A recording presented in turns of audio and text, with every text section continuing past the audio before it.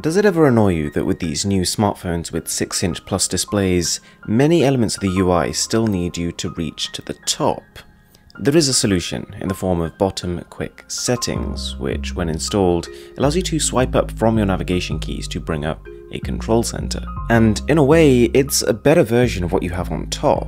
It is completely customizable. You can change rows, columns, colors, and even take control over your notifications. The Neoline Wallpaper is a live wallpaper unlike you've probably ever seen before. It has incredibly smooth 60 frame per second animation, and because unlike most wallpapers that are designed, this is procedurally generated, so that means two things. It is always going to look a little different, and when you're rotating your phone, you can look at it from almost any angle you want to, not just what it's been designed to show.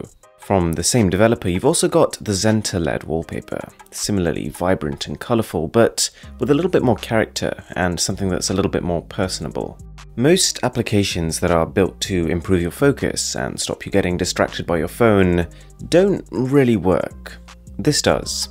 Welcome to a launcher called LessPhone. It puts your to-do list right on top, gives you a dialer, and then just 3 or 4 apps that you can have quick access to. Apart from that, everything else is hidden away, and you can still access it, but because LessPhone makes that process longer, you don't end up bothering unless you actually need to.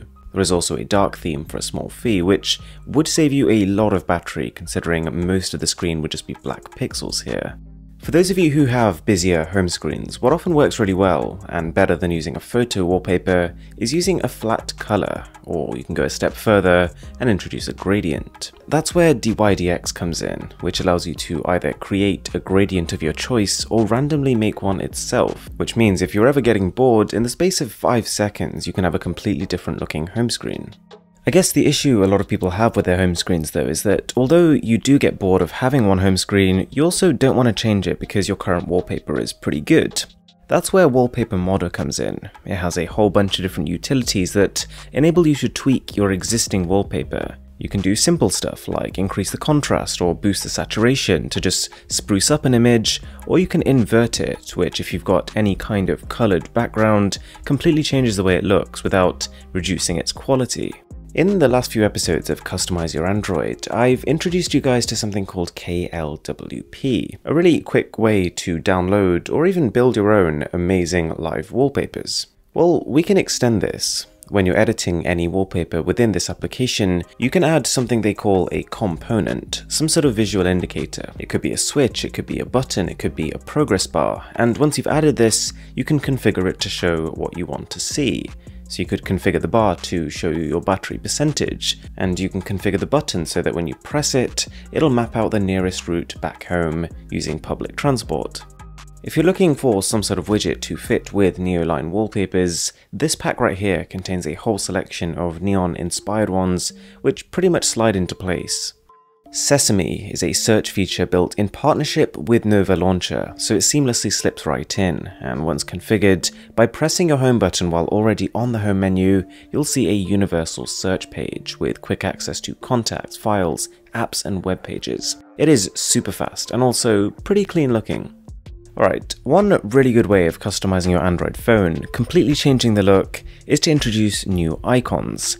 And there is a superhero icon pack, which only has 20 to 30 different options to pick from, so it doesn't replace your main icon pack, but instead adds to it. So all you do is just pick a few icons that you're not a huge fan of, or that you use really often and you want them to be different or exciting in some way, and just swap those ones out, and all of a sudden you've got a sort of centerpiece to your setup. And as long as you pick something that's still color coordinated, you shouldn't have a problem recognizing it. So now that we're talking about icons, for those of you who juggle a whole bunch of different icon packs, Iconzy is a really useful tool with 3 main features. 1, it lets you search for icons based on roughly what they show. You can save any icon straight to your gallery, and if you're trying to find a replacement for an icon that doesn't quite fit your current setup, then this can scan it and recommend alternatives.